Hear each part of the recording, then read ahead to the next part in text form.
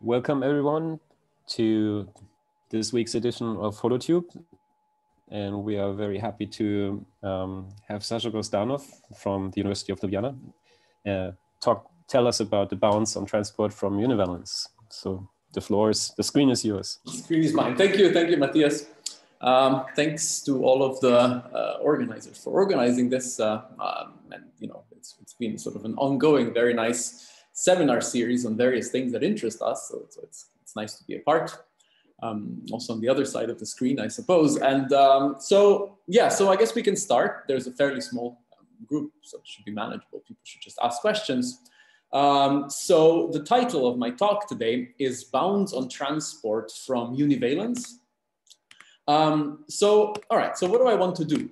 So what is the main motivation? So the main motivation for what I'm trying to do is to develop some kind of precise analytic understanding of various aspects of transport. So we know that this is a kind of an audience to which I don't have to especially introduce the value of studying transport in strongly interacting quantum field theories, etc. So we know that this kind of transport holography / hydrodynamic description of transport has been very, very valuable. It's good for describing fluids, gases. It's also used in the theory of electrons. In graphene, people use these kinds of simulations to talk about neutron plasmas, to talk about neutron stars, and they also talk about, one of these sort of things that is of highest interest to this community, which is quark gluon plasma. Okay, so it depends on exactly what part of the community you come from, but these are the sort of, physical things that motivate the kind of studies that we do. So there are sort of three statements that I'm going to address today. Oops.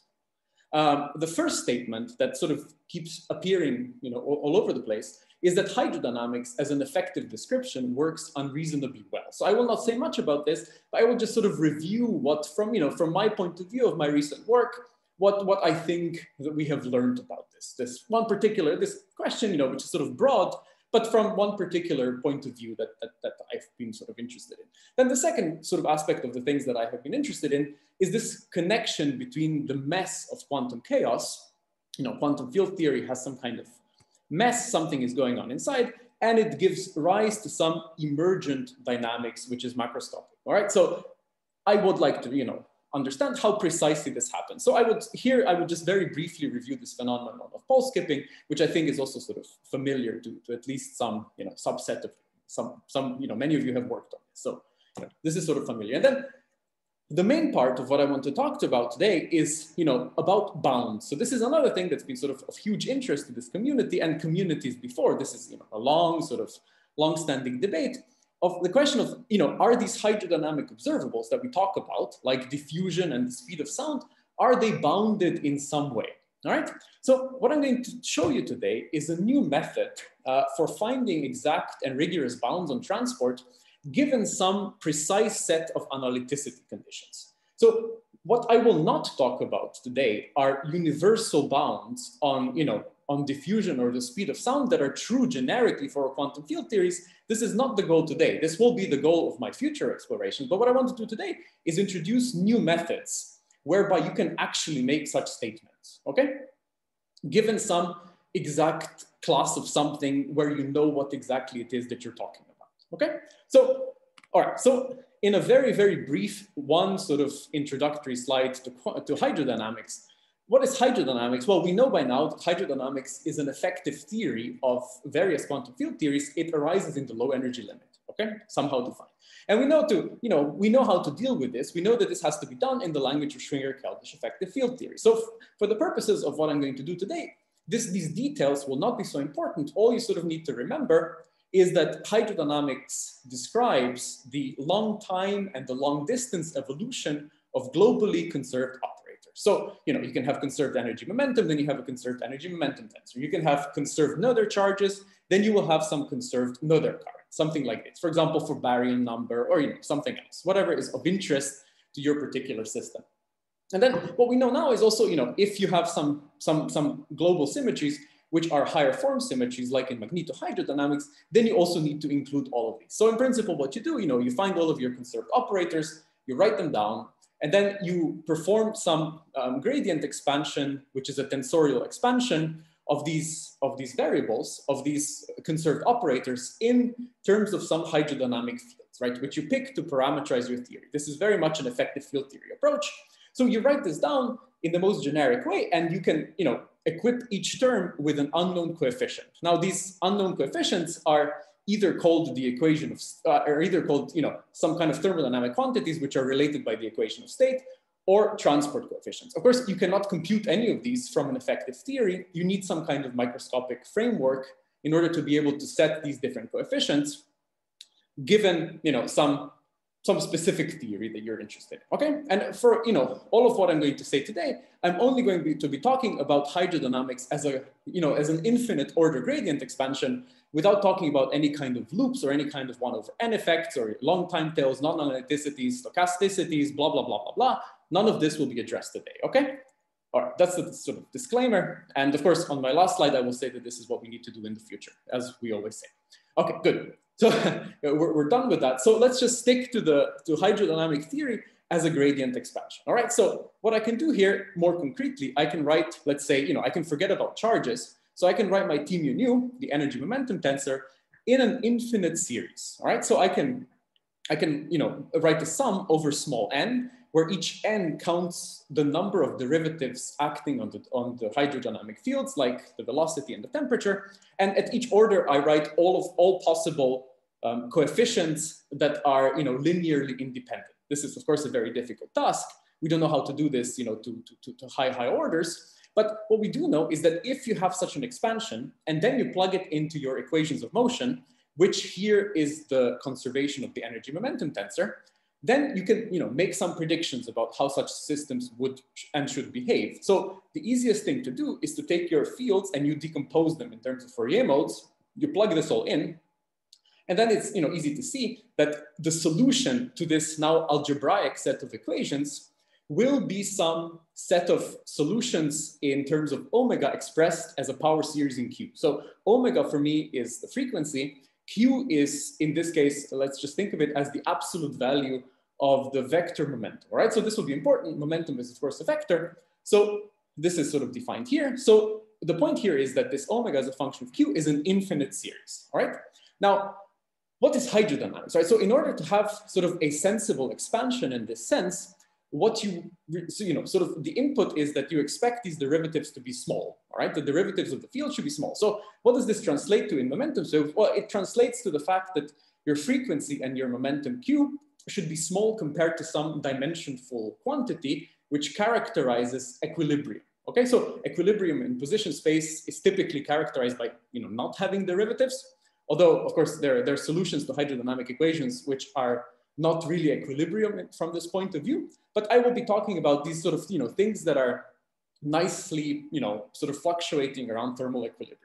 So all right, so then one has, of course, different types of these solutions. So these solutions are called dispersion relations, and these dispersion relations can be, in the simplest cases, either they can be diffusive or they can be sound. So if something is diffusive, such as, for example, for transverse momentum or something like this, then you have omega as a function of Q, which is imaginary. So you have an imaginary part minus ID times Q squared. And this D is the diffusion constant, which depends on the microscopic input. It depends on thermodynamics and it depends on the microscopic transport coefficients. All right, so it's purely imaginary. Therefore, it's purely damped. So for sound, which is a propagating mode, you have a real part. This is the speed of sound.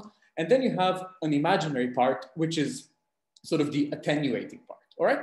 Now, of course, in principle, these things do not truncate here. This is just the first order Navier-Stokes hydrodynamics. This series continues, as I told you here. Okay. So what I'm going to do today is to talk to you about these things as, in full.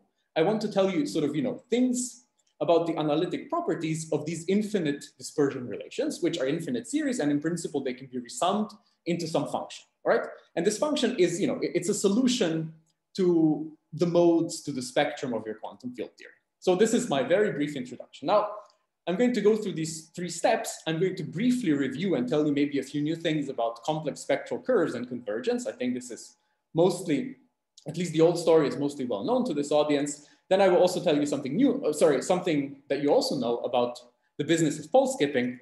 I will not tell you anything new about pole skipping today. And then finally, I will sort of use these two pieces of information and introduce some new tools from complex analysis to discuss exact bounds on these things that I have sort of introduced here. I want to talk about, specific bounds on these coefficients like D and Vs and gamma and all of this stuff, right? That's the goal. So before I start, does anyone have any sort of question or comment about this? Okay, great. All right, very good. So let's start with a sort of brief, overview of this business of convergence of the series and the complex spectral curves. All right. So what we sort of introduced in this PRL and then in subsequent papers where this was better understood through various papers was that these hydrodynamic dispersion relations that I introduced here, these omega is a function of Q, they are best understood in the context of what are called spectral curves, complex spectral curves. So, at the end of the day, when you have sort of either from field theory or from holography, you have computed some equation which you need to solve in the end, you can think of this as some equation P of momentum Q squared omega having to be equal to 0, okay? So what you need to do is, you need to consider this in the complexified space of frequency and momentum, all right? And sometimes for purposes of dimensionless quantities, I will be normalizing these with 2 pi t. Okay, this is the usual convention. So, all right, let's see. So if you just do first order hydrodynamics, forget about holography, just do first order hydrodynamics, what you find is this complex spectral curves, let's call it P1, which has this form. So first of all, it factorizes into 2 distinct pieces. So this is just, neutral, relativistic, rotationally invariant hydrodynamics. So there's a diffusive piece and there's a sound piece, okay? And then of course, once you start adding higher derivative corrections, this gets more and more complicated. And this need not actually be a polynomial equation. It can, if you compute it from holography, in principle, it can look much more complicated, all right? So it's, some very complicated function. This is actually the function that gives you the spectrum of quasi-normal modes, okay? For those of you who work on holography, this is exactly what this is.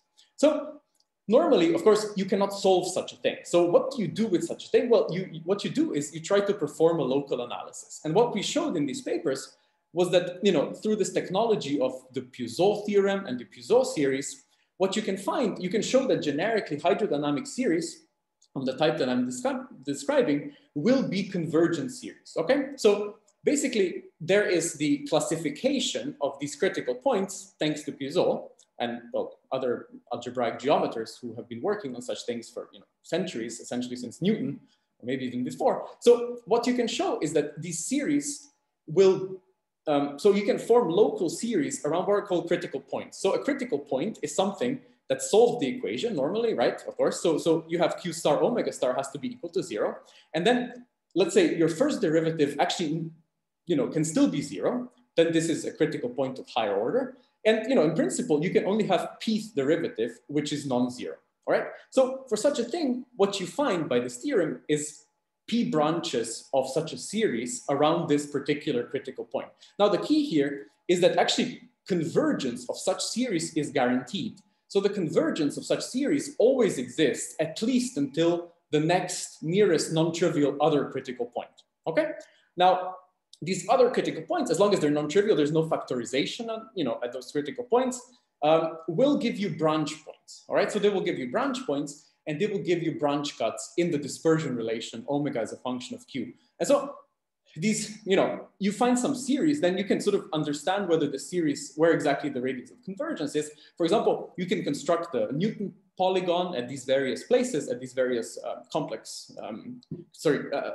critical points. Now, I think regarding this statement, there has been sort of some confusion or misunderstanding. I don't exactly know why, but what can happen, for example, is that you have a critical point because what you're computing are critical points of the full spectral curve. Okay, then you find your series, there can be sort of anomalous cases where, for example, this thing converges past the nearest critical point. So actually, such cases were discussed in our paper. What we called those cases was level touching as opposed to level crossing. So what actually we showed now, and this is a paper that's coming out either at the end of this week or next week, where we're mainly interested in computing these critical points and radius of convergence at finite coupling, there's actually a very simple diagnostic tool to understand what will happen at this next critical point. So what you can do is the following thing. Now, you can use something called the Darboux theorem, which I think people know well in asymptotic analysis, but maybe in this context, it has not been known before. So what you can do is actually, you can compute the exponent at the, the Puiseux exponent at the next critical point by just looking at the series coefficients of the series around your critical point where you're computing your series, okay? So this is the sort of an equation. I will not discuss any details of this, but essentially, imagine that you have a series in t around 0, all right? And you know the coefficients of the series, which you call an. So then this means that, this function will behave as, something like this. It will have a regular part r of t, and it will have some singularity like this with some exponent nu, okay? So clearly, if this is a critical point of order 2, then this nu should be minus a half, okay? It's a square root. So you can check what this nu has to be, and you can actually compute it in something that looks like, like a convergence test or ratio test or something like this. So you can just directly compute this exponent from the series coefficients, and then you don't have to worry. You don't have to worry and, is it level crossing? Is it level touching? You can just see exactly what the coefficient is. So, I think we some of these things were misunderstood in our previous papers, and hopefully this paper this week will sort of, sort this out so people don't have to worry about this anymore. Anyway, so I don't want to discuss this today too much. What I want to just, make sort of these generic statements is that these hydrodynamic series, what we showed were generically Puiseux series, all right? So they're Puiseux series around omega equals to 0, q equals to 0, because hydrodynamic series are gapless modes. And what they are convergent series. So for shear modes, they're actually p equals to 1 series. So this critical point here at 0, 0 is order 1, which means that a diffusive series is a Taylor series. It's a Taylor series in momentum vector squared, all right? So this is a Taylor series to the power of n. Now, sound series are actually Puiseux series of order 2. So this means that they come in 2 branches. Well, we know that there's this plus minus business, right? So all of the structure and what, which term is imaginary, what has a plus, what has a minus, and what coefficients are real and what not, everything is determined directly by this Puiseux theorem. So these sound modes are Puiseux series in order 2 in q squared to the n over 2. Okay, and this is what they are. And for example, one can then, in a holographic model, study precisely what this radius of convergence is. And this is some new plot, which is going to appear in this paper this week. This is the radius of convergence for n equals to 4 super Young mills, computed at finite coupling, all right? It's done in this way where you compute things perturbatively. So this blue curve is the perturbative solution. So what is actually very surprising about this is that as you tune the coupling away from infinite coupling, so this gamma being equal to 0 is infinite coupling. Then you tune the coupling to be smaller. And actually what is surprising is that first the radius of convergence is improved, okay? And then, okay, eventually you can't trust this perturbative calculation anymore. So what we do is we perform this resummation, which people have complained about. And it's somewhat ad hoc. You can complain, you cannot complain. What I think this paper also does is, to some extent, maybe makes this clear and shows that actually, even in cases where the spectrum is non-perturbative, you can actually, in some cases, compute critical points perturbatively. So in some cases, it happens that these critical points, the perturbative calculation of critical points, knows about the collision with a non-perturbative mode and so on. So this is not the point of the talk today. This is just to say that, this has been done and this will appear this week. But the point somehow here is that these dispersion relations have a large radius of convergence. And, as you tune the coupling away from infinite coupling, at first it actually improves. So it's kind of piecewise continuous. And only then it sort of transition to what you would naively expect in the sense of hydrodynamics becoming worse and worse as you go towards weaker and weaker coupling, okay? And this is the result computed perturbatively for the shear and sound mode radii of convergence, okay? So as I said, I will not discuss this too much. What I really want you to take from this is that hydrodynamic series are convergent, so they have a finite radius of convergence. So this means that, in some disk at least, they are analytic, all right? And then you can use holography to compute this radius of convergence. What then generically happens from this Puiseux analysis, the analysis of critical points, which you can now verify with this Darboux theorem, etc., etc. The point is that these things, these dispersion relations, are generically extremely complicated Riemann surfaces. All right, so they have some disk where they converge. This is this green disk. This is the result for n equals to 4 super Young-Mills in the diffusive channel, but it doesn't matter. So beyond this, it's some complicated Riemann surface. And you can actually access, of course, these other branches through analytic continuation and all of this kind of business. So this is the simplest analytic structure of dispersion relations, okay? Now, sort of to summarize what I wanted to say in this first part, also in the context of what people talk about when they really talk about unreasonable effectiveness of hydrodynamics, typically what they mean is that hydro works for large derivatives, okay? So what I think also this analysis that we've been doing and other people have been doing shows is that indeed, actually at strong coupling, we see that these hydrodynamic approximations to the full QFT actually work very well. Not only when they have sort of large derivatives, but from the point of view of momentum space, one can make this fairly precise, right? So in terms of momentum space, what we observe is that these radii of convergence are very large. They're on the order of Q over T being order 10. And this actually seems to work even when one sort of moves away from infinite coupling, at least for some small region towards finite coupling, okay? So, all right, what I wanted to say here, therefore, was that, basically these hydrodynamic dispersion relations, have orders of magnitude larger radii of convergence than what you would naively expect, which is roughly that this Q over T should be very small, okay? So what I like to view this as is one precise incarnation of this unreasonable effectiveness of hydrodynamics. And it is, precise from the point of view that we sort of, analytically know exactly what we're doing here. All right, so this is the first part. Now, in the second part, what I want to do is sort of relate this business of hydrodynamics, which is, emergent collective dynamics, to quantum chaos, all right? So are there any questions or comments about this? Hey, Sašo, hi. Hey, Umut, yes? Yeah, I have a question. So the figure that is going to appear next week, how do you compute this? Which one? The one that goes up and down. So this thing? Yeah, this is holography, right? Is that this is holography? Gauss, yeah, this is Gauss-Bonnet, right? No, this is type 2b supergravity. Okay, I see. This is this Riemann to the fourth. Okay, good. Yeah, so that's what I wanted to ask. Yeah, okay, perfect. And this fact that it goes up first and then goes down, is it? Do you see any kind of universality there? Is there any reason for that? It's that. So what happens when you do this you do this non-perturbative resummation? Let's put it in quotation marks. And actually, the same thing happens in Gauss-Bonnet. There's also this transition. So what happens is that at first, this radius of convergence, right, is determined by the collision of the hydrodynamic mode with the gapped modes. So if you imagine at infinite coupling, you just have the Christmas tree, and there's a collision between the hydro mode and the gapped mode somewhere in the complexified momentum space. And then eventually, so you have also then these modes on the imaginary axis, and they come closer and closer. This also happens for Reisner-Nordstrom or this kind of stuff. You have these extra modes, right?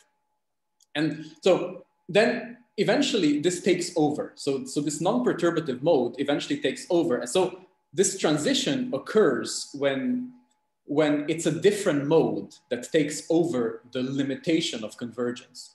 So you go from one mode to another.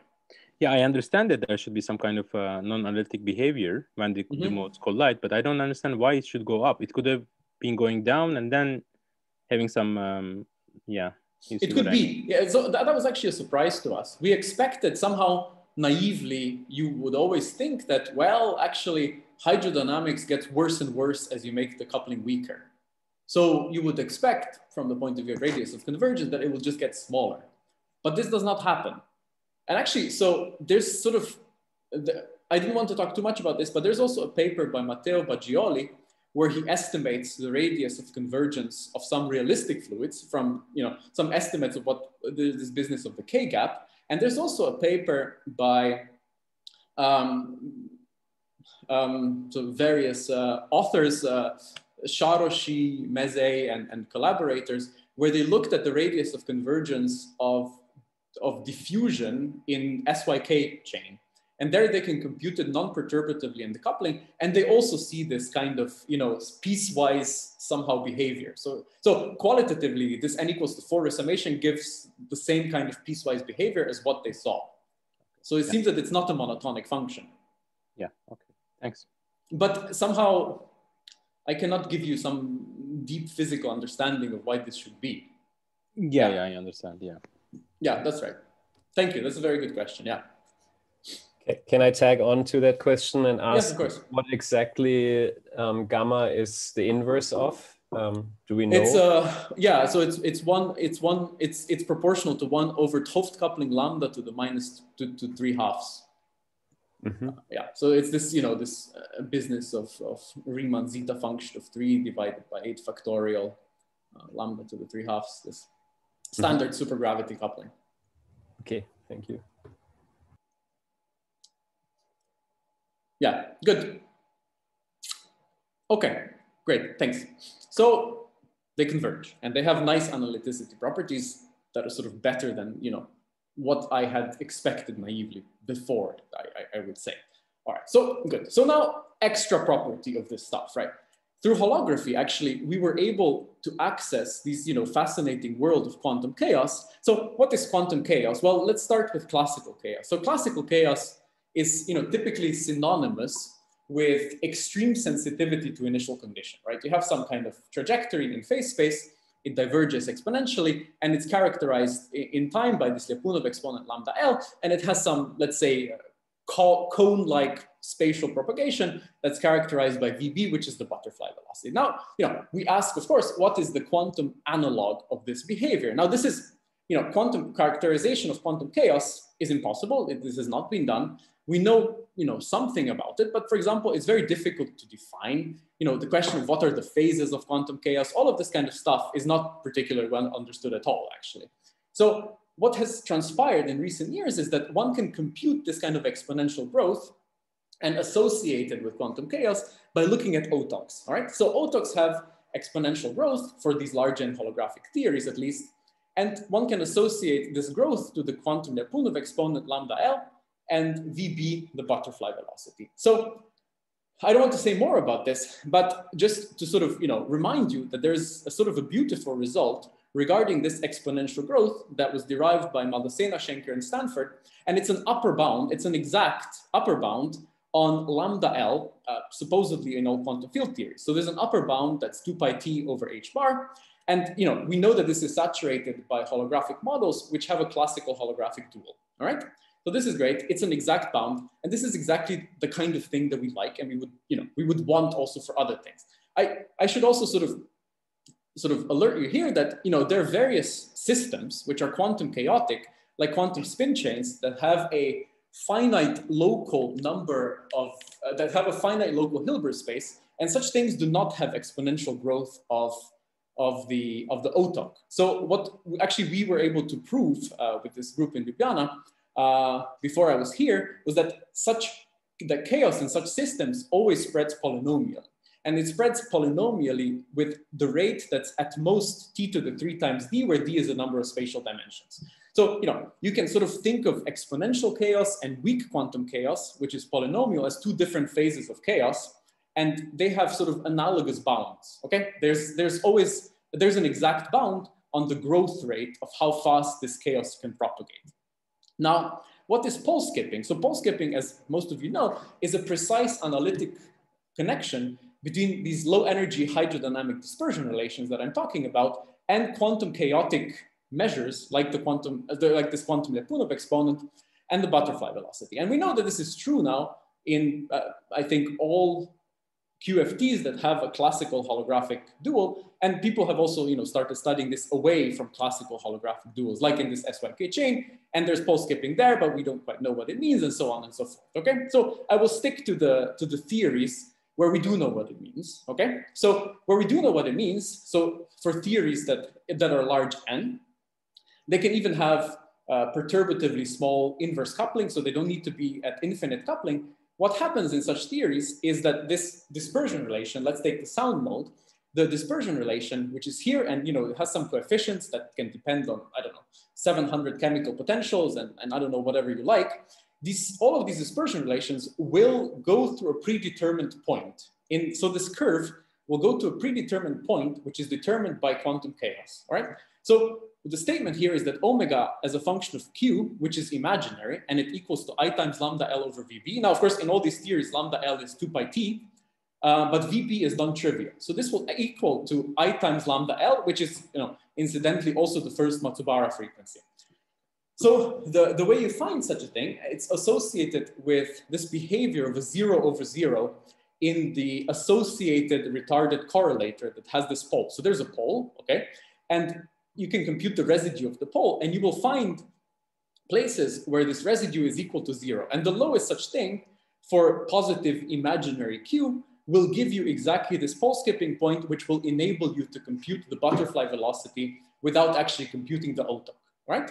Now, the reason for this from the point of view of field theory is not well understood actually at all. So the best understanding we have so far of this is from the point of view of this effective theory by Blake, Lee, and Liu. It's an effective theory of chaos where if you take chaos as being dominated by some energy mode and so on, that's kind of a hydrodynamic mode, then you can predict this behavior. Now, we understand this very well from holography, and we know that the reason for this is triviality of Einstein's equation at the horizon, okay? Now, what has also been shown by this work by us and by friends is that there's actually an infinite sequence of such modes. So this is actually a plot from this paper by Blake, Davison, and Weg, and this is it's an example of some correlator. It doesn't only happen in sound mode. There's these various pole skipping points all over the place. And, a lot has actually been done on this. So we understand this now fairly well, I would say, in classical holographic theories. Okay. So the point here is that these dispersion relations have a specific point through which they like to go. All right. This is, and it's predetermined by quantum chaos. Okay. So now I will use this in order to also, implement some bounds that I'm about to sort of start discussing now. So is there any question about this before I go on to the business of univalence? Now I'll get some water.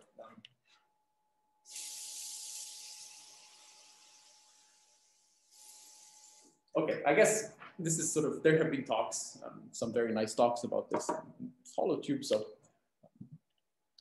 I guess this is fairly clear to most of you. All right, so what now? So we have these sort of this, golden standard bound type by Maldacena, Schenker, and Stanford, which is an exact bound that is actually saturated by models, all right? So this is a bound on the Lyapunov exponent. We also have an exact bound on weak quantum chaos, all right? Now, there's a huge number of various bounds that have been discussed, not on quantum chaos, but on transport. And these bounds have been very important, very influential, and they have really sort of stimulated the discussion in the field to a great degree. So for example, we have this famous relaxation time bound by Sachdev. There's the KSS bound on shear viscosity and sort of, amendments of these various things. And then we have these bounds on diffusion, a la Hartnell, and then Blake in relation to butterfly velocity and Lyapunov exponent. And there's also this beautiful bound on the speed of sound, which is, that in some families of theories, at least, there's an upper bound on the speed of sound, which is the conformal value. And we know that actually, if this were true, and it's probably true in some cases, this has important consequences for the phase diagram of QCD, okay? So what I want to do now is I want to find these types of bounds on transport, but with precision of exact inequalities. Because of course, while these are sort of, extremely sort of stimulating and motivating, it's very, very hard to make such things precise. And we know that there are always sort of counterexamples to these things. So what I would, simply like to do is to understand whether we can come up with some analytic structure that will, at least for some classes of theories, make bounds of this type exact, right? Now, I should say here, these chaos bounds actually come from, various mathematical properties of underlying theories. So in particular, this exponential Lyapunov exponent bound, this comes from essentially, some statement about the analytic structure of the OTOC and a very simple theorem of complex analysis. So this is more the kind of thing that I would like to do now, okay? And I stress that this need not be universal, all right? I will make no claims about universality. I just want to introduce a new set of methods where these types of bounds can be made exact, all right? Now, this is, you know, for those of you who were sort of following this business of dirty metals and you know, incoherent transport and its various sort of nice things, these are sort of closer in spirit to the exact bounds of the type that we discussed in the past on conductivities and so on, in the sense that they're exact, but they're not universal, okay? So they're not really of the kind, because that was more physics motivated. And what I want to do here is I want to, you know, introduce a layer of mathematics which will enable us to make precise statements.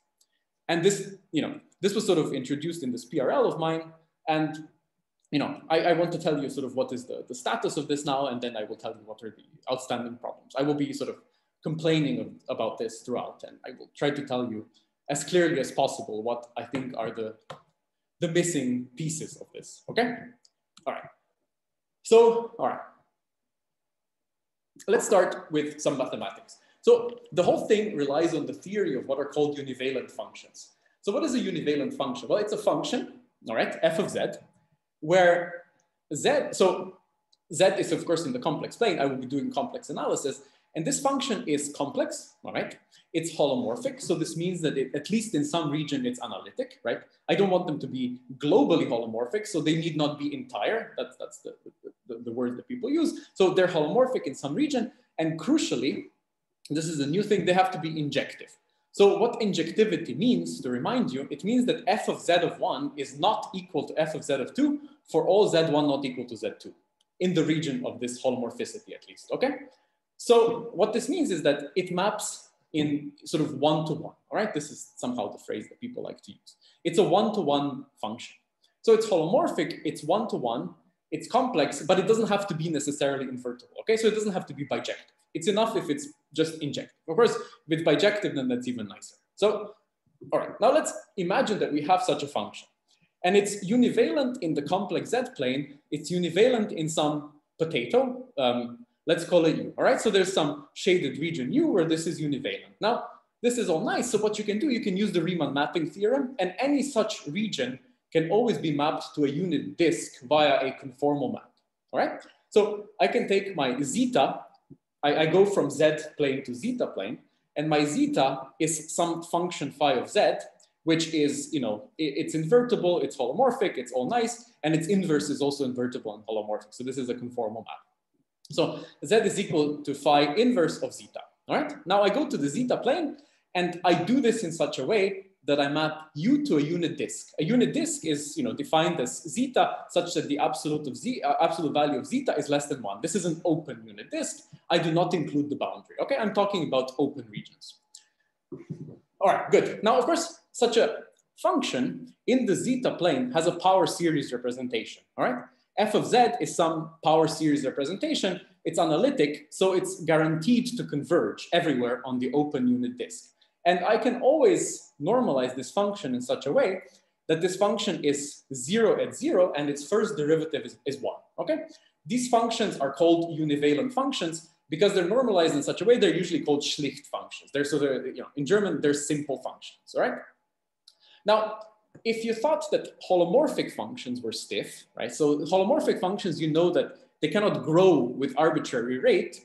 For example, this whole business of the Maldacena-Schenker-Stanford bound is a statement of how fast a holomorphic function can grow when it's mapping from a disk to a disk. Okay, so this goes under this, I don't know, Schwarz theorem and Pick-Schwarz lemma, and there are various incarnations of the same thing, okay? And some bounds on hyperbolic geometry and things like this.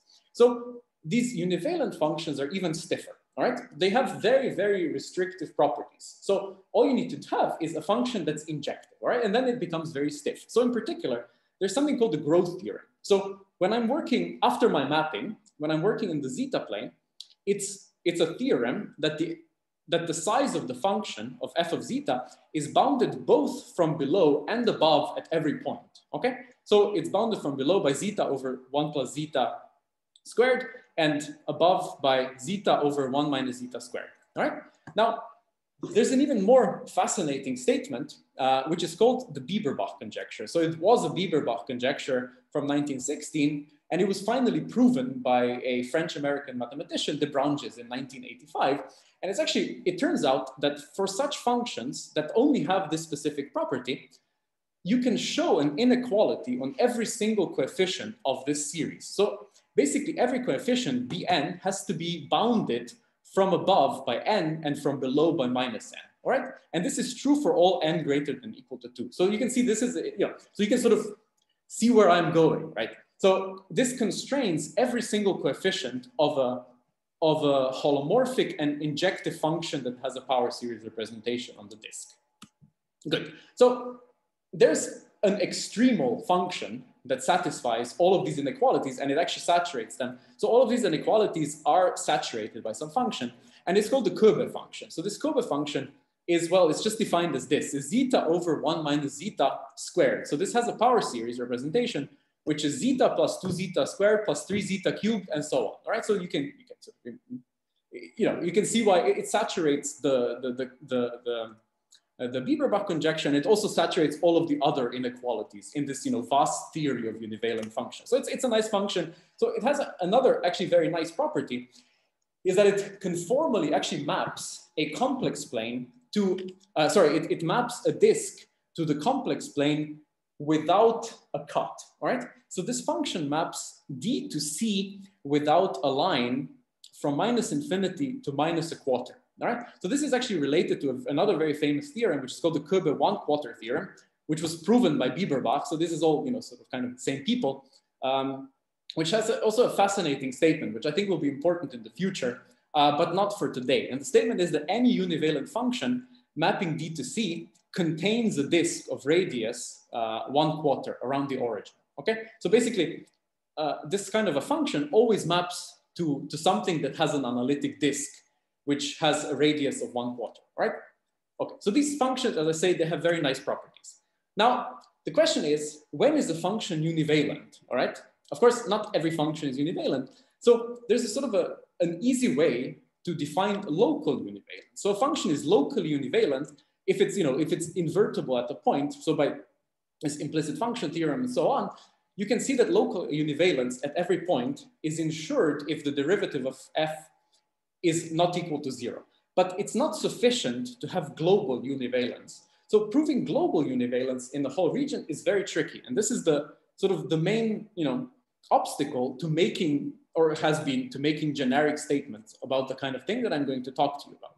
So there's a sort of a very, very long list of sufficient and necessary conditions on univalence. And there, there are hundreds of these conditions, and you have to sort of plow through them and choose whatever fits you, because some are good for some, others are good for other things. So one particularly nice univalence condition can be actually stated in terms of the Schwarzian. So this is the definition of the Schwarzian derivative. And you know that Schwarzian derivatives play a sort of a deep role in the theory of conformal maps. So f of z, for example, is univalent if the Schwarzian derivative of this function satisfies an inequality of this type, okay? But if f of z is univalent, then the Schwarzian derivative is bounded by 2 being replaced by 6, okay? So there are these kinds of statements that you have to take into account. Now, I will not work with the Schwarzian derivatives because I don't know what is the physical meaning of a Schwarzian derivative of a dispersion relation. Maybe there is some deep meaning to this, I don't know what it is. So for me, the most convenient condition is to actually have the real part of the derivative of this function being positive in any convex region. All right, so if you can prove that the real part of your derivative, this was the local part, this is now the global part, if this is true, then your function is univalent everywhere where this is satisfied. Now, actually, then you can do, of course, then you can do the Riemann mapping theorem, you map to a disk, and you can show, if you can then show that the real part of the derivative after the map is still positive, then your functions will satisfy even stronger bounds that are due to McGregor, okay? So basically you get a modification of this growth theorem, which I had here, and modification of the Bieberbach conjecture, which is a theorem, not a conjecture. And so you can see why this is stronger let's not look at the first line because it has some logs. Just believe me, it's a stronger bound. So for the series, you can see why this is stronger. Is because before Bn was bounded by n, and now it's bounded by 2 over n. Okay, so it becomes more and more restrictive at higher and higher orders. All right, good. So this was mathematics. Now, what does this have to do with hydrodynamics? So let's look at our series, right? So we have some kind of diffusive series. This is the diffusive series. And the first coefficient of the series is the diffusion constant. We also have the sound series, which has this form of the Puiseux series. And the first coefficient is the speed of sound, okay? So basically one can do the same thing to both types of series, but let's just focus on diffusion for some reason.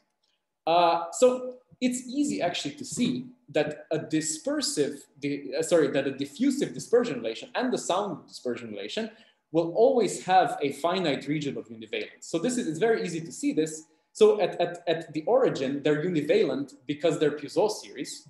They're sort of analytic at the point. And then it's easy to show that actually this kind of a function will always satisfy this condition, at least for a finite regime of z, okay? Where z here is q squared, all right? I'm working in the variable where z is equal to q squared. So for sound, it's actually more convenient to work with z being equal to square root of q squared, but let's forget about sound for now. Let's just focus on diffusion.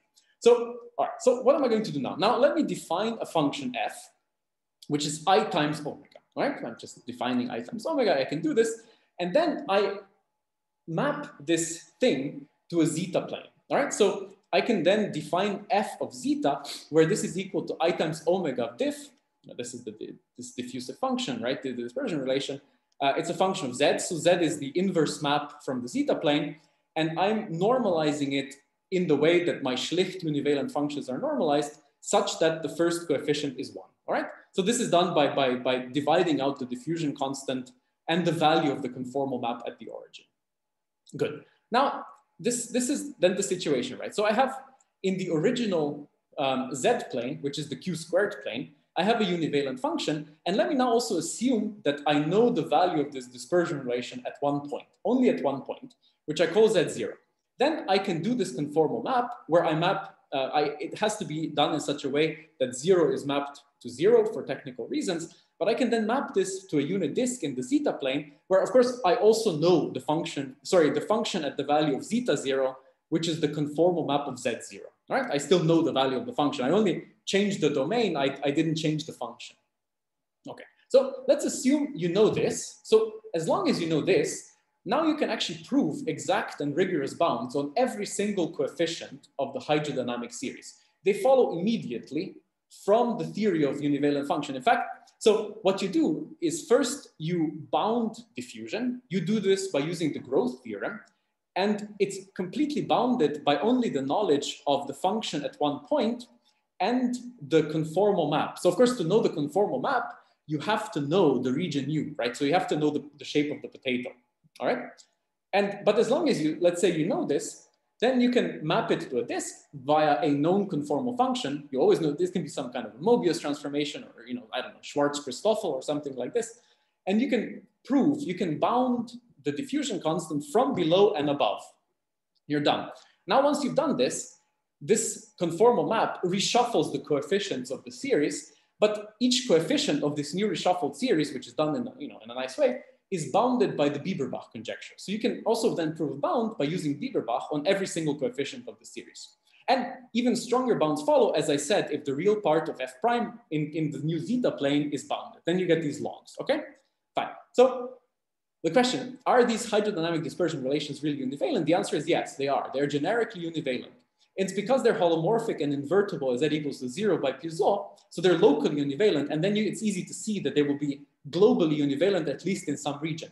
And I can invent some conditions on this kind of stuff, which are not particularly physically intuitive, but you can sort of imagine, basically something goes wrong when the real part of f prime stops being positive. So f prime is roughly related to the derivative of the dispersion relation, and this is related to the group velocity. So I can write down some conditions on the group velocity whereby, basically my thing will stop being univalent when I reach that value of the group velocity. Now, what actually happens thankfully in these examples that I will look at is that they are univalent, at least for diffusion, just everywhere on the disk where they are actually convergent. So, this condition where I would lose univalence happens somewhere outside of the disk, so I don't have to worry about this, okay?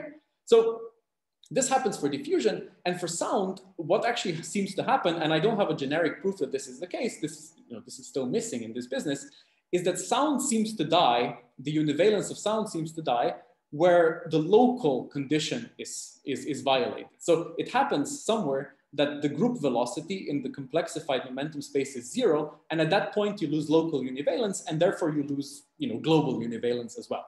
Now, if you don't do anything, if you don't use any brain power at all, you can just use these inequalities, and you can push the known point to the edge. Okay, that's sort of the worst that you can do.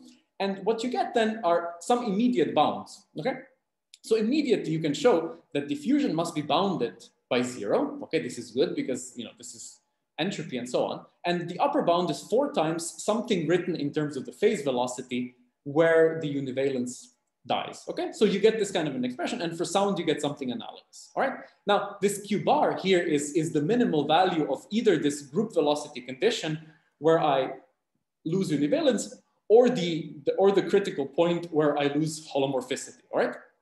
So here I'm restricting myself to these disks because this is easier. Of course, you don't have to have a disk, right? So you can have the death of analyticity somewhere in the complex plane, but you will still have a univalent function around. Now I will show you such an example. But you can already, without sort of essentially knowing anything, you can make some statements about bounds on the diffusion constant in terms of the phase velocity, for example. Okay. Now, you can also go and look at explicit holographic examples and see what is going on. So what I looked at was diffusion in n equals to 4 super Young Mills. And then lo and behold, well, okay, so they're convergent, right? So they have nice analyticity properties up to the radius of convergence, great. One can also check that actually this group velocity is not a problem. So such functions, at least for these neutral theories, and again, I don't have a proof of this, so this is a problem. But for example, for n equals to 4, for M2 theory, and these kinds of simple holographic cases, it seems that they always have nice univalence properties everywhere on the disk of convergence. Now, which point am I going to pick where I know the function? Well, I'm going to pick the pole skipping point because that's actually easy to compute from holography. All right. Then I use this machinery and I just plug it into the, I check that everything's okay, and I plug it into the bounds. And here actually one can use these more stringent bounds with the logs because they have even nicer sort of univalence properties, and you get the kind of bounds that I'm stating here. So you get a lower bound on the diffusion constant, which is something not too bad. The actual value is this Polycastro-Son-Starinets value of 1 over 4 pi. This is 0.08, and the upper bound is 0.2. Okay, so you get within reasonable orders of magnitude bounds on these coefficients, and then you can actually directly also show an inequality for every single other coefficient, even if you didn't know what these were, right? So you get them bounded from above and from below. And you can see actually intuitively, the better the convergence property, the bigger the radius of convergence, the more squeezed the higher and higher coefficients are, okay? Now, let me show you the simplest, sort of the maximal univalent example. Let's do the following thing. Now let's assume that my dispersion relation is univalent everywhere, okay? Why not? It's univalent everywhere except at the single branch point. So this means that there's a branch cut, okay? But everywhere else, it's univalent. So it looks like this, right? So there's a radius of convergence. And, an example of such a thing is this self-dual axion model, which was solved by Richard and Blaise. And they show that this dispersion relation of the diffusive mode has this simple form. And this is indeed univalent everywhere, except at the cut. So then actually one can use this business for all of the theories that fall into this class of analyticity properties. Then I can prove that in general, you can use actually this Kobe function to map to a disk. And what you get with the pole skipping in place, you get some very nice bounds that are actually exactly of the type that were proposed by Mike Blake before, right? So recall this, the type of bound on diffusion was VB squared over lambda L with some number here. So if your quantum field theory has this particular property of univalence, then you can show that for energy diffusion with pole skipping, there's a lower bound, which is exactly this VB squared over lambda L, and there's an upper bound, which is VB squared over L plus lambda L over R, where R is the radius of convergence, again, okay? It's the size of this disk. And if you have momentum diffusion, then you have a lower bound, which is more non-trivial, and upper bound, which actually has this Blake-like value, okay?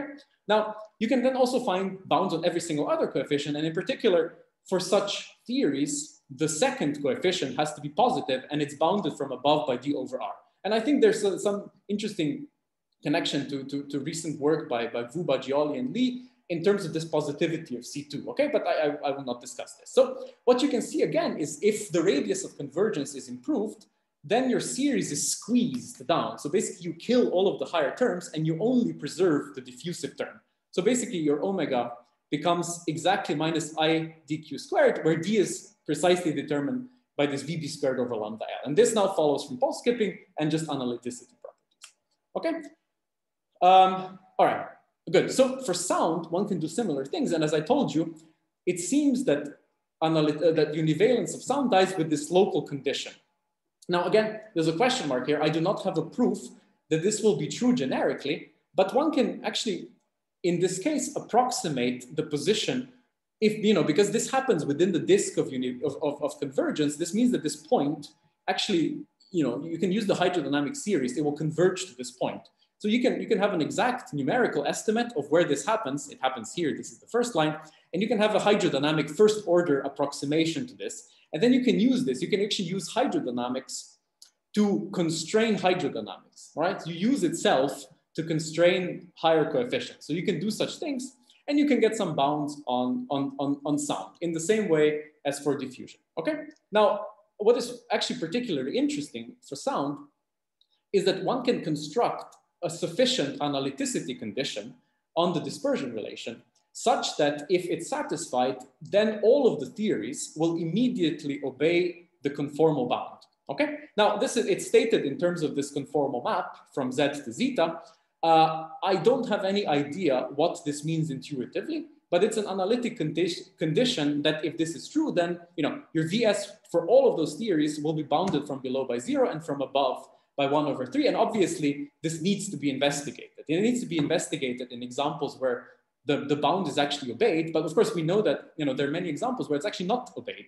So we need to see whether this condition is violated and how this works. And actually, I found something I think that is better, that I'm able to prove more generically when this is true. But so you should stay tuned. So this is sort of work in progress. But I can sort of do new things that are not in this paper, and I will also not discuss them here. But I think there's sort of a lot to be done here. So what is the summary? So the summary is that the complex analytic structure of transport, okay, reveals very nice new physical properties. And secondly, of course, this doesn't have to be sort of promoted in this holotube business, but holographic duality is actually an invaluable tool for exploring QFTs. Okay, so I think we all believe this. So the first part was to convince you that hydrodynamics has exceptional analytic convergence properties. Okay, it converges very nicely. Now, again, the statement of convergence is generic, coming just from hydrodynamics. To check what actually the radius is, you need a model, right? So then we have this holographic input, right? And we can hope that generically this will be true for all strongly coupled theories. There's some principle of optimism happening here. Now, for pulse skipping, it's a precise analytic relation between hydrodynamics and quantum chaos, which is of the kind of thing that people have been searching probably for many years. And it's exact, right? So it's not something with wiggly lines. It's not something that, these kind of estimates of disks colliding, of Lorentz gas and all this kind of stuff, this is sort of intuitively important, but it is not mathematically exact. So at least for holographic theories, we now know for this set of large N holographic theories, we now, at least for those theories, we know what is the relation analytically between hydrodynamics and quantum chaos. And sort of lastly, the main part of what I wanted to do today was to show you a new set of methods, okay, from the field of complex analysis, which is a promotion of this field of holomorphic analytic function to the theory of univalent functions, which actually allows you to put rigorous and exact bounds on every single coefficient of these hydrodynamic dispersion relations, including on the first term, which is, of course, the most interesting one, right? So one can actually have a tool to prove exact bounds on diffusion and speed of sound. And I showed you some examples, and you can apply them again to holography. You can make generic statements in terms of some group velocities, phase velocities. And obviously this needs to be better understood. Like, it needs to be understood better beyond a set of mathematical tools to really sort of nail down what is the physical meaning of all this and what can be generically said. And this is sort of the first thing to be done, right? We need generic results. We need to understand this sort of better. And I already understand some of these things, so stay tuned. But I think there are multiple things to be done. And what are the applications? And then, of course, there's the uninsightful comment of we need to apply this to not large n. Of course, ideally, we would like to understand if say the speed of sound is bounded by something in all asymptotically free theories like QCD and things like this, and then to this recent beautiful work by Aleksey Vorinen and Kurkela and collaborators, better understand whether this has something to do with free quarks in the cores of neutron stars and so on.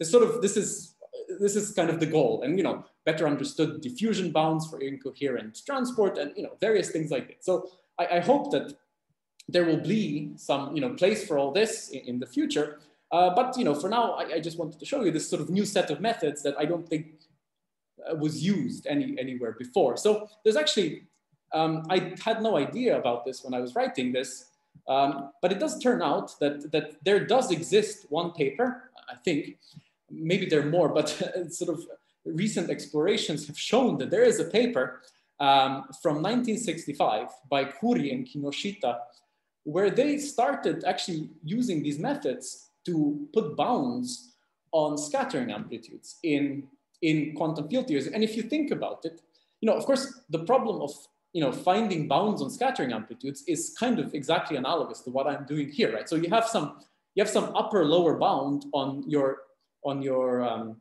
scattering amplitude, and let's say what you want to do then is figure out from this what are the bounds on coefficients of the series of an effective theory that reproduces such a scattering bound.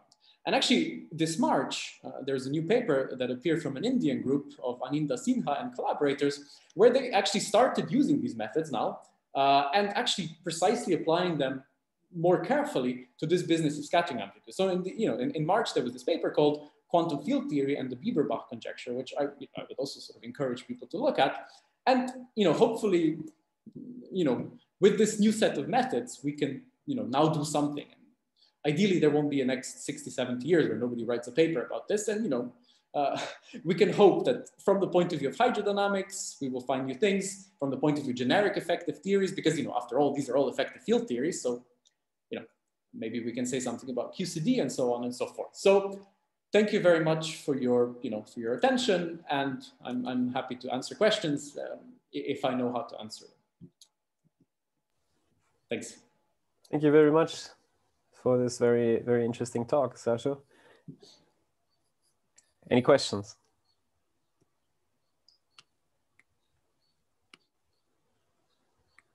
I can start. I have a few. So I'm wondering about the comparison of the bounds that you derive using the univalence and properties of the well, also of the conformal maps that you're using. How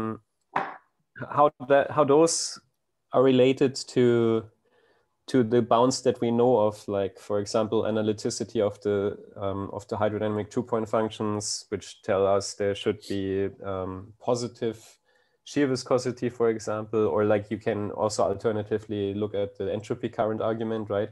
So we get inequalities from those. However, the bounds that you see here or derive are more stringent in the examples that you've shown us, right? So instead of just being larger or equal to 0, the shear viscosity, I understand in the one example at least that you've shown has to be larger than a certain number, a positive number, right? Yes. So, I mean, this is a great set of questions of the kind of things that I would like to understand. So I do not, so there are these bounds. There are constraints on analyticity of Green's functions. I don't quite know how to translate those into properties of dispersion relations, because here I'm talking about the analytic structure of dispersion relations. And some of these analytic structures that I think maybe seemed obvious are actually wrong. Things like boundedness of the group velocity. It doesn't actually have to be bounded by 1. So there are various things I think that are floating in the literature, which are usually correct, but not quite correct actually. So I think this has to be better understood. I do not know what is the relation to this analyticity of the Green's functions. I would like to know. Now you mentioned this, so typically these entropy constraints are very weak, right? They only say D is greater or equal to 0. They don't really say much. So these are, for all these cases that I have looked at, they're compatible. There's nothing that's incompatible with these. But these are much, much more stringent. I mean, they're upper and lower, and yeah, they're, typically this is much more restrictive. I mean, but they don't violate any entropy bound that I would be aware of. Yeah, so somehow we need to understand better this generic, somehow physical intuition into dispersion relations. I think that's kind of missing. And yeah, okay, so we know that the phase velocity has to be bounded by 1.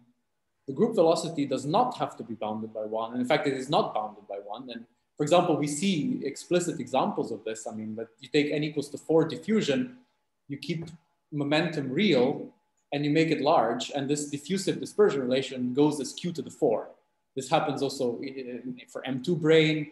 There's this recent, also very nice example for this axion that Richard and Blaise and other people who may be here had. They also had, you can look at asymptotic. So, then the group velocity will scale as q cubed or something like this. But it's only because it's imaginary. So, I think there's some better understanding is required. And it would be ideal, of course, if we could relate this, pin it down to the kind of analyticity we know correlation functions have to obey, right? Yeah, so I think this is, it's very important, but I cannot really answer it at the moment. I see that Umut has a question, but let me just tag on a comment on that. So it seems to me that the analyticity properties are encoded in the spectral curve, which you can think of as the inverse of the Green's function in momentum space. And so it seems like there must be a relation there. If you choose a particular potato, as you called it, right? If you choose a particular univalence region U, so that's, I mean, my hunch, but just, I don't know if that's correct. I just wanted to. Yeah, I agree. I think, that's right. So the spectral curves, they should know something about the asymptotics and being related to the factorized solution somehow. So I think there's this additional theory which I was able to use now to make some progress, but this is still mathematics. So there's physics missing here. Yeah, I completely agree. I don't know if anyone said it. You're probably all thinking it, so I agree with you. Maybe Umut is about to say something along those lines. No, I have no wisdom. Well, at least not at this hour, not today. So no, okay, I actually have a very stupid question. So so everything depends on the assumption of univalence, of course. Yes.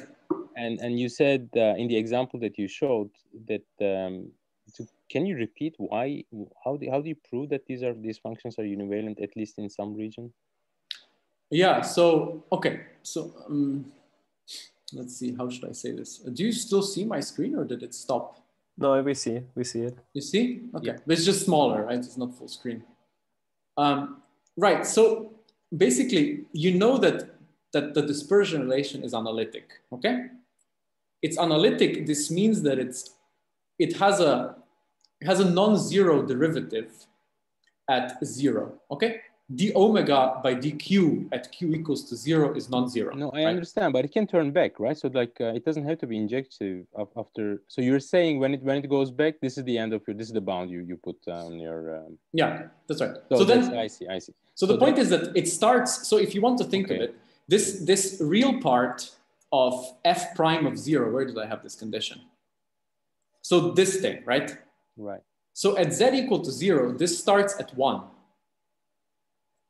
Yes. So it always takes it at least a finite time to come to 0. This is what happens. So let me show you this plot. This is what generically happens. So, okay, so this is now the plot of the real part of f prime after I map to the disk, doesn't matter. So I'm looking at real part of f prime of zeta, okay?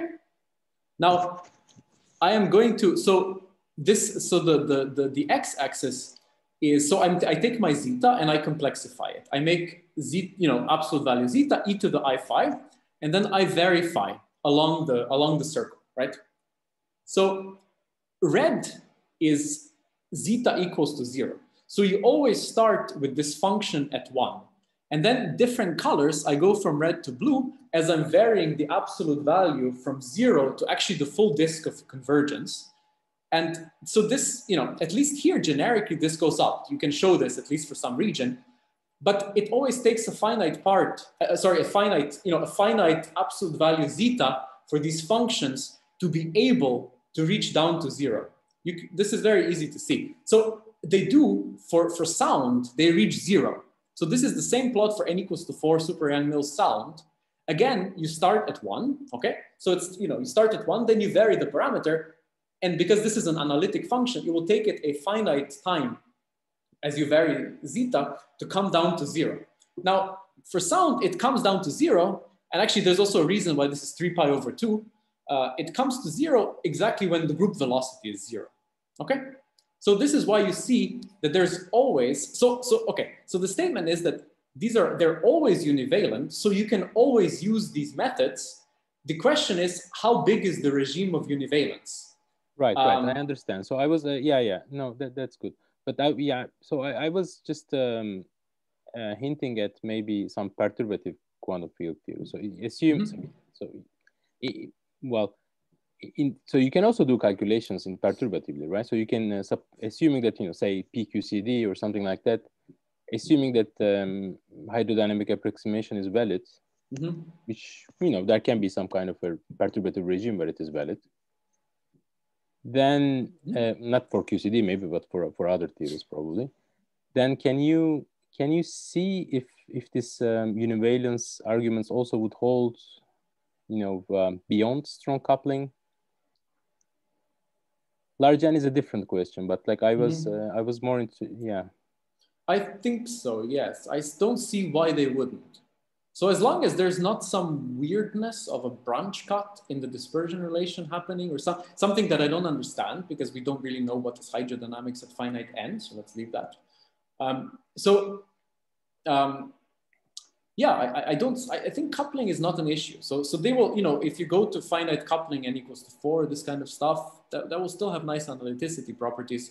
For perturbation theory, it's hard to say. So because it doesn't have to be analytic in the coupling, it has to be analytic in the dispersion relation. So, the fact that I think that but maybe I'm jumping the gun here. No, that's right. But what I was, but it may be that as the coupling constant goes to 0, these bounds shrink, right? So it can be, for example, so this thing that I see here in the for the diffusion coefficient. So that's, for example, in the shear viscosity, of course, that it goes to it diverges, right? So it perturbative. So in that case, for example, I don't know if there is any kind of clash between this kind of statement and because they go with 1 over r. So the radius of convergence goes to 0. The upper bound generically starts exploding. Okay. That's what happens. I see. So you would still expect that all of these arguments to be I would. So let me. Do you see this thing? Yes. So this is the simplest example of univalence. So the dispersion relation is by assumption univalent everywhere. It's univalent everywhere except at this red cut here, okay? And this happens because, so the dispersion relation has a finite radius of convergence, okay? But by analytic continuation, so univalence can be larger than the radius of convergence. Maybe I didn't stress this, but this can easily happen, right? Because the radius of convergence is only about the statement about the analyticity of the series representation. But so this example will be convergent only in the green disk, but you can analytically extend, so there's no problem. This is an analytic function everywhere except at the cut. So So you can also see here, for example, explicitly, forget about this butterfly velocity, whatever. It's just some point. You can see here that the upper bound, for example, in such a case, will go with 1 over r. So the upper bound for diffusion goes to infinity as the radius of convergence goes to 0, which is what you would expect at weak coupling. So I think as far as I understand, it's consistent with going to finite coupling. I don't know about energy. It ceases to be useful, but indeed, so right, I see. Yeah, so I mean, I guess eta over s blows up. So yeah. Okay. So I guess that okay, but you can also have some disjoint neighborhoods of univalence, right? So you can yes. have different islands of univalence, which would that put some extra constraints? Or do you think how would that work out? It can, yeah. You can put, I mean, let's say you have a dispersion relation, you put some bound here, and then it's not univalent in some region, but it is holomorphic into that region. Then you can put some bound again there and maybe combine them. Right, I haven't done any such examples, but I can easily see how this would work. And I should say that this doesn't have to be applied to gapless modes. You can just subtract off the gap and just then do it again. It's a very generic tool for anything. So yeah. Okay. Yeah. Thanks. Thanks so much. Okay, Matthias, can I ask you a question? Yes, of course. Okay, thanks. Sašo, thanks for the talk. I have a question about the applicability of your method to the case in which the pole skipping point is not within the domain of convergence of hydrodynamic derivative expansion. Mm-hmm. I think my question somehow is related to the previous discussion. For example, in the graviton axial model, we already know that the pole skipping point is beyond this regime. Yeah. So so I don't even have to change the slide here. Yeah, let's go on. Yes. So from your statements, understand that we are still allowed to use this method just by doing analytic continuation. Yes. So right. You mean so it is not needed the pole skipping point to be located within the domain of convergence. No, it doesn't have to be. It's just more convenient. Okay. So this is exactly. I mean, this Davison-Goutreau solution, which I have here. This is exactly what you're mentioning, right? So here, the radius of convergence is green, but for their specific example, it's its translational symmetry is broken. So what they have is energy diffusion. So energy diffusion has pole skipping point, which is here. It's outside of the radius of convergence. So the series doesn't converge, but its analytic continuation is holomorphic everywhere except along the cut, and it's also univalent everywhere. So you can just use it. So you don't have to. Yeah. So it extends beyond the series as long as you can do the analytic continuation. Of course, nobody's saying that this is easy, but the method is not limited to the fact that you need to know a point inside of the convergence radius, as long as univalence spreads out over the convergence disk. Yeah, and here too, I mean, so for example, also for this diffusive business in n equals to 4, so here I only look at the disk because it's easier, and mapping disks to disk is easy because you can use Mobius transformations, but this thing is still univalent outside. It's univalent more than just on the disk of convergence. So for example, one of the questions is, what are the optimal bounds? Can one prove optimal bounds? In general, I don't know how, except in this case. Here, I very strongly believe that this is an optimal bound because the mapping can be done by the Kube function, which extremizes all of the inequalities in the theory of univalent inequalities. Yeah, that's a very good question. Yeah, thanks. Did I answer? I don't know if I can say more because I don't know more.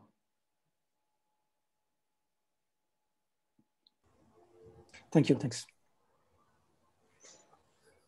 Are there more questions? Maybe we're running kind of out of time, but people are still here. Yeah, time. Well, maybe a comment or a thought more that might be wrong on Umut's question and discussion. at finite n, there would normally be like a continuum, right, in the spectrum. So there would be a branch cut in the dispersion relation in that sense, which you said you feared might destroy some of this, or at least make it worse. Yeah. So it's okay. I mean, I also have, you know, there are also cuts because of because of level crossing. But I mean, otherwise they can also, those cuts, the 1/n cuts, I don't understand. But yeah, they're probably there. I mean, the question is, where do they end? If they end at 0, then maybe you have to be very creative with univalence outside of any disk. Maybe you have to go into the upper half plane. Maybe there's something to do with analyticity of Green's function. I don't know. Also, in critical cases like the Reisner-Nordstrom extremal, I mean, Reisner-Nordstrom extremal or Myers-Perry extremal black holes or brains, you would have branch cuts appearing. So yes, those might be interesting cases to study to just understand. Yeah, definitely. Yeah, for example, this I mean, Richard is still here, I guess. This thing that they were studying, that's what I was mentioning with Blaise, they have this very nice, actually analytic, you know, control over this limit. So maybe something like that would be good to understand.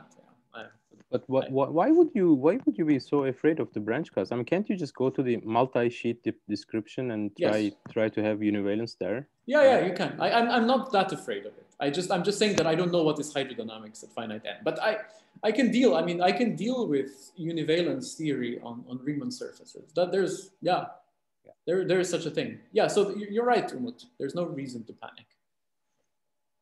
That's right. I mean, they can be nicely univalent just on different sheets, and you can still do things. Yeah, you're right.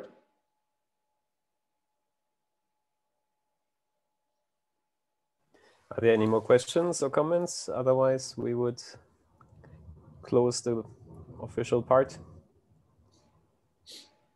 Right, which seems to be the case. So thanks again, Sašo, and thanks everyone for contributing questions and comments.